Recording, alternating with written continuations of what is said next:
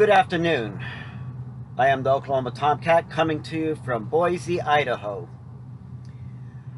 I want to talk about a subject that could get quite confidential, heated and stuff like that. Uh, and that is about face mask, wearing a face mask. Um, However, this video I do not want to turn into a debate. Okay? This isn't about whether we should or should not wear face masks. If you want that debate with me, go on over to Facebook, and I have talked about it. Okay? But that's not what this topic is. I am a truck driver, if you can't tell by my surroundings. Um, and therefore, I do go in, and I'm over the road truck driver. Therefore, I do go into a lot of areas where, by either law or the business, is requiring face masks, and I don't have much choice in the matter unless I want to go against the law and then get myself in trouble, which financially is not to my best interest. Okay.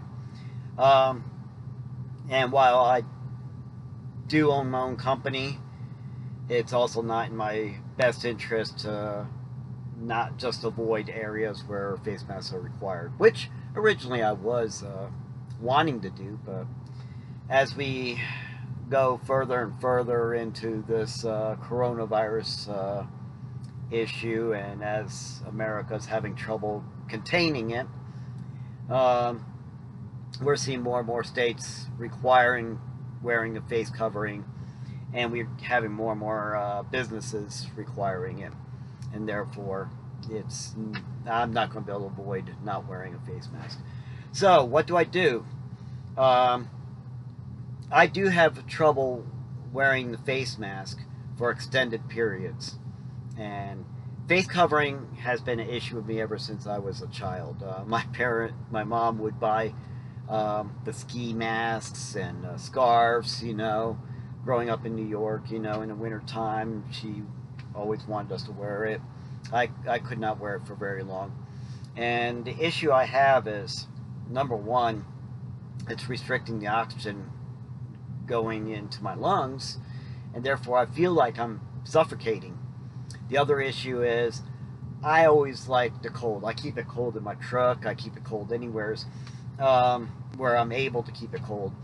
And I never cover my face with blankets or anything like that. I like to breathe in the cold air. Just feels more comfortable to me. So wearing the face covering, and you're exhaling the warm air and breathing it right back in, obviously going to be a problem for me. Okay, and it's not that I have any health issues. Actually, doctors always compliment me on my health, especially when they find out that I was diagnosed with diabetes and I have it under control without any medication. I eat healthy. I take good care of myself. I'm driving a flatbed, so I'm getting plenty of, moving around, exercise, and stuff like that.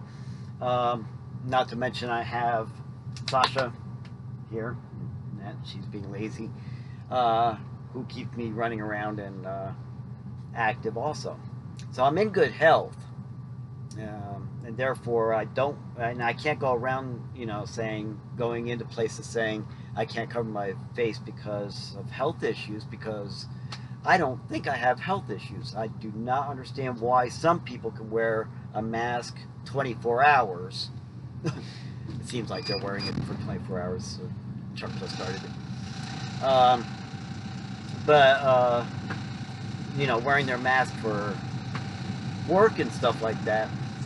But yet, I have trouble just having it on for 10 minutes. But nonetheless, I'm have to wear one whenever I go into places that require it. So what I'm doing is I have they're called neck gaiters. What it is, it's a cooling cloth where if you keep it wet, if you wet it, it keeps you real cool. I've worn these before, when I've worked outside and stuff like that, and it does help out with the flatbed when I have to be outside in heat and stuff like that, because again, I like it cool. I have trouble with the heat. I can be in extremely cold weather, but when it gets hot, humid, and stuff like that, I have a hard time. And a lot of that is because of the fact that, in my theory, you can always bundle up, but there's only so much clothes you can take off. So summertime I do have problems, and these do help out with that. So, you know, this wearing these is not anything new for me. And all I do is just wet it down and stuff like that. But there's another thing that it helps out with.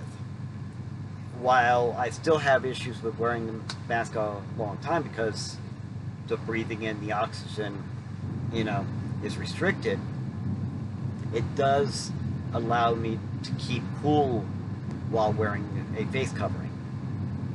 And that's all I do. Okay. Then I am legal going into the stores and stuff like that. Going into any place where they say you have to have a face covering to check in, or going into states or counties or cities like Boise, Idaho, you gotta wear a face covering when you go into any public building. So just an idea for people that may find it more difficult, you know, to comply with the law or the request of the business owners. And to everyone out there that's kind of like putting up a fuss and stuff like that,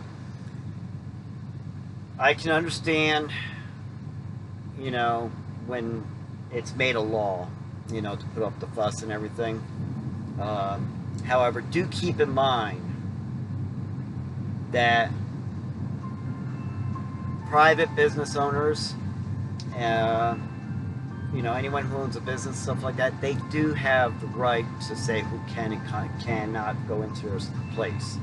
Okay, I am 100% for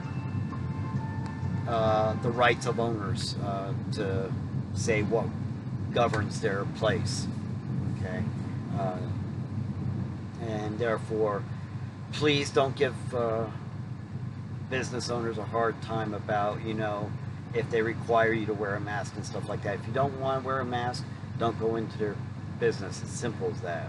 Okay, it's like anything else that we come across, you know. I do believe business owners have the right to refuse service no matter what, even if I disagree with it. Okay, and like I said, you have a choice on whether you want to do business with them or not. Okay, but don't give them a hard time also if it is lawmakers telling them they have to. Okay, it's not their fault, you know. That is, in my opinion, the voters' fault for voting that lawmaker in office. Also, definitely, please do not give the employees a hard time. They work there. They have to do what their boss says. Okay? And you don't know if they agree with it or not. So don't give them a hard time. Don't give the business owner a hard time. You know, we have a choice on where we go and where we shop. Okay? Y'all take care. God bless.